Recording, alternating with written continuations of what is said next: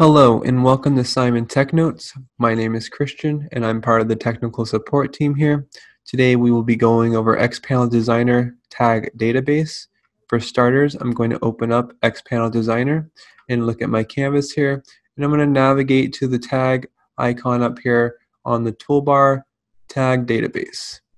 Now to create a tag, you're going to press the new tag symbol right here, and you'll see these wide selection of choices to make. We can make a group tag, which will be used for organization because it can host other tags within it. I can make a digital tag for bit data, so zeros and ones. I can make an analog tag, so it can be used for bit, and it can be used for byte, word. It can be used for double word, float data, and then lastly, I can use string data type for words or characters such as group, name type. Those would be examples of string data type. So for starters, I'm going to create a group. I'm going to call it group. And then you'll see I have a file folder over here. Do not click over here to make tags within the group because you're still in the demo directory. So if you click on group and then I add a new tag, I can choose digital, and then I'm going to name it digital. And now I have a digital tag within the group folder. Now, if I want to make a tag outside of the group folder, I can click in another directory, press new tag, analog, select analog, press OK, and now I have an analog tag without being inside the group folder. But say I want to put analog within the group folder and I don't want it to be here anymore, you don't want to copy, but you can cut. So it gets rid of the tag here, but it's not gone. Click on the group folder, right click, paste, and now it's been copied over successfully. Now I want to make one more tag, and I'm going to name it string for the last data type. So naming it string. Now I have all my data types properly put here. Now I want to go a little bit into detail about how to configure certain tags. Now if you want to make a virtual tag, it's already by default selected there, and it will be messing with the internal memory of the Xpanel itself.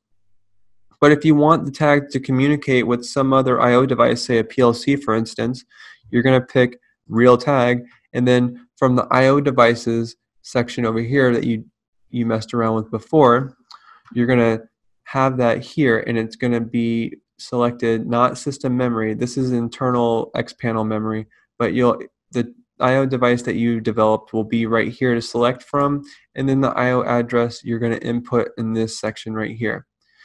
And then that is the difference between a real and a virtual tag. There's another option I want to go over here, saving last status when closing. So this will cause the data type to become retentive. This shuts off when you turn it into a real tag, because then you're telling the device that it needs to retain that value when the Xpanel shuts down, which should not be the case. So saving last status when closing is only applied to the virtual tag. Now if we go into Advanced tab, we'll see that we can cause the tag to either be a 0 or a 1 at the beginning of the program. So a cold initialization of the initial value of 0 or 1 for bit. Now if we go into the analog properties, we'll see a lot more options. So for advanced, I can cause, just like the digital, I can cause it to have an initial value. So the different data types for analog, though, we can have unassigned 16, so that would be unassigned word. As you see here, there's no negative. But if I choose it to be assigned, I can click int16, and then I get my negative values. I can also have binary coded decimal, and then I can have float data as well. Now I'm going to show a little example of scaling between a PLC and an HMI itself. So 0 to 10. Let's say the PLC has -10 to 10 as the data range for this specific tag. Now this is a different type of scaling than this scaling right here. So for example, the 0 will map to the -10, 10 will map to 10 like it should.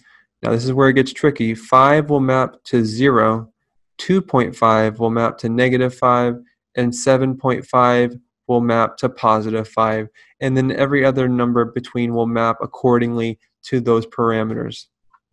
Now if you don't feel comfortable doing that type of scaling, don't worry. There's a different type of scaling when you talk to an I/O device. You don't even have to do scaling if you don't want to. This is just there in case you do want to do it.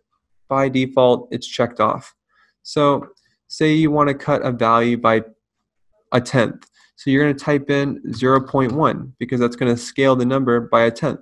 And then I want to put 0 as my offset because if I don't put anything there, it won't save. And I don't want to use any offset. So I'm going to go ahead and press OK. And then now this analog tag is being cut by a tenth from whatever I/O device it's reading. Or if it's reading its internal memory, it will be cutting the value by a tenth already itself. And that is a bit about all the tag database information I can give you today. Thank you for watching and have a wonderful one.